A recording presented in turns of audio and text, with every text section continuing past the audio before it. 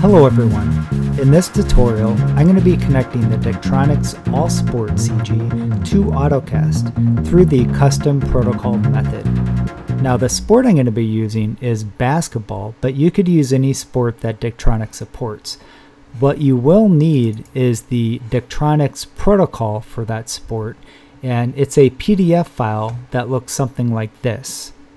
So let me minimize this and open up AutoCast, and we could begin. So with AutoCast open, I'm going to select the template that I want to use, and I'm going to click on Watch, and within the data type, I'm going to select Sports Interface.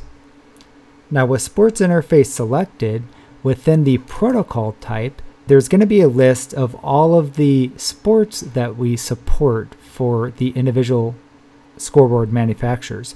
So we have OES, Fairplay, Daktronics. These are all default protocols though. If you want to create a custom one, then go to Custom, and notice that when I went there, you have a sample protocol that you could work off of. So that's what we're going to do. I'm going to right click on Sample Protocol and click on Edit. And this is the contents of that protocol. The first section is the header section. And below the header section is data list, which is everything here. And below data list is the options section. I'm not going to talk about options in this tutorial, so let me get rid of it. And let's focus on the header and data list.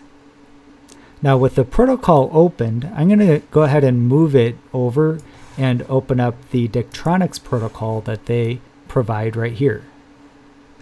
And within the header tag, the first tag beneath it is protocol description. Now you could pretty much type anything you would like in here. I'm going to type in Daktronics basketball. And below that is a tag that says total bytes. Now what this is referring to is the column that is called length. So what you're going to do is you're going to add up all of the numbers within. And it looks like with basketball, I have a total length of 33 bytes. Now the tag beneath that is STX. Now this is the beginning. Within your Daktronics manual, you have SOH 0x01.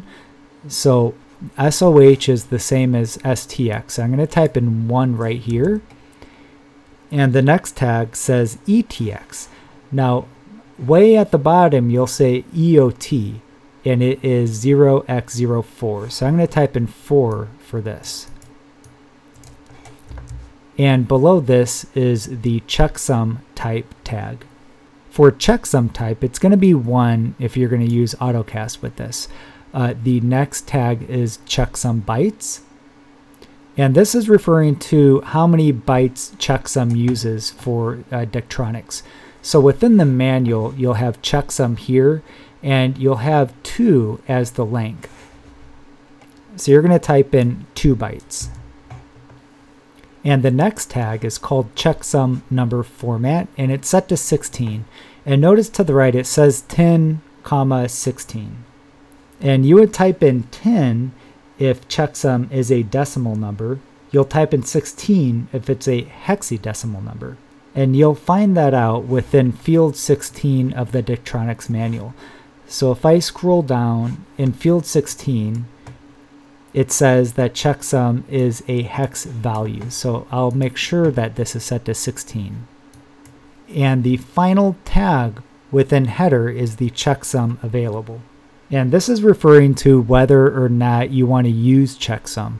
If you don't know what checksum is, it's a basic algorithm that detects errors within the packet or code.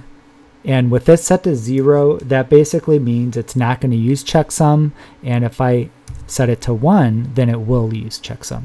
Now, one quick note is that if you do use checksum, and if errors are detected, then no data will be displayed at all. Now that the header section is complete, let's go ahead and move on to the data list.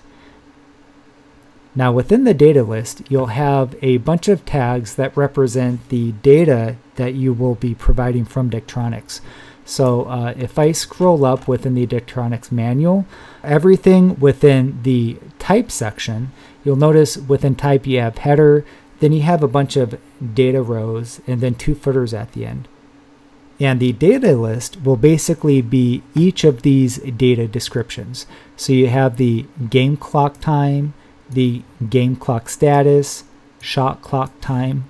All of these will be their own tags listed one in a row. So let me go ahead and type in all the tags for Daktronics basketball.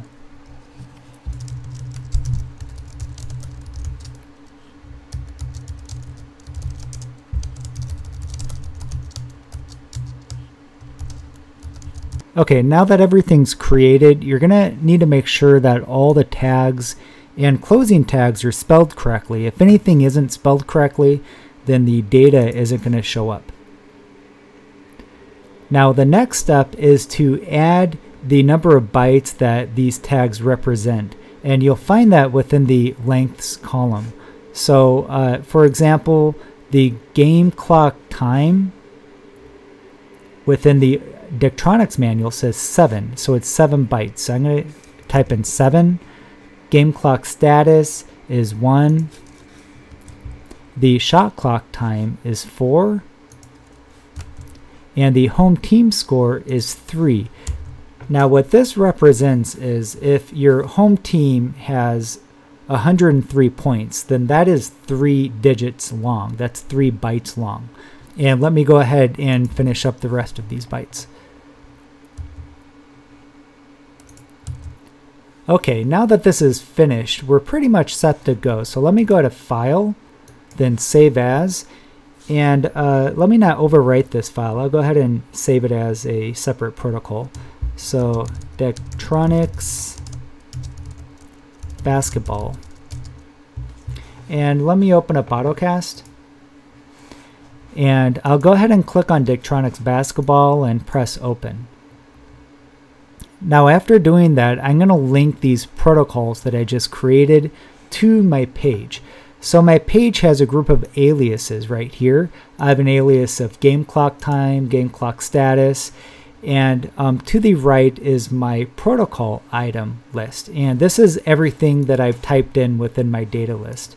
So I'll go ahead and link my game clock time, my game clock status, my home team score, my guest team score, my home team fouls, and my guest team fouls, and I'll link the period. Now after linking them, I'm going to press OK. And within AutoCast, I'm going to press Add to add it to my playlist. And you could see that immediately all the data that is on my All Sport CG box automatically got implemented. And if I were to go back inside my watch settings, then I would have all the data the All Sport CG box supports right now. Now I don't have it linked to, let's say, a 5000, so I don't have my shot clock or anything else, but I do have it set to manual, and this is all the information that it provides. Now to go ahead and test this, I'm going to press Start AutoCast, and it's going to play the page that I have on my playlist. Now if I make any edits within the All Sport CG box, then it should update.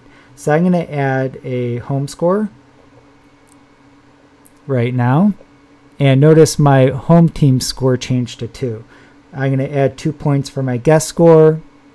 Guest score got added. Let me add 2 more points, and let me add a home team foul. Looks like that's working. Guest team foul, and that's working as well. Now I could go ahead and change my period.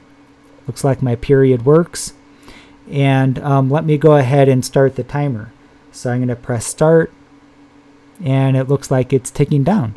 So with the timer off, I could adjust my home team score and guest as well. And it looks like everything works properly. Now thanks for joining me today as I set up the custom protocol. If you have any questions at all, make sure you email us at support@compix.tv.